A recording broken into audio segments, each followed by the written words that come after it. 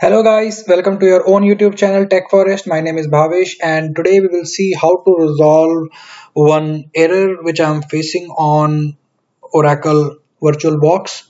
When I'm trying to turn on my virtual machine, I'm getting one error message. You can see that failed to open a session for the virtual machine. If I am clicking on details, it's showing that not in a hypervisor partition or VTX is disabled in the BIOS. So let's see how to fix that error.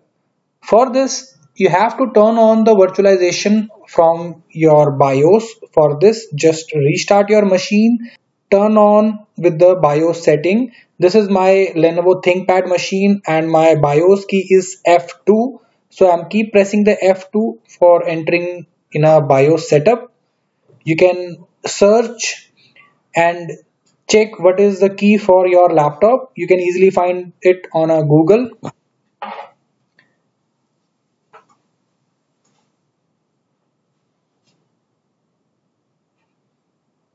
If I click on a security tab, here we have option called virtualization. I'm going to turn on this virtualization technology and clicking on save settings. Now laptop is rebooting. After rebooting, let's try to turn on the virtual machine again.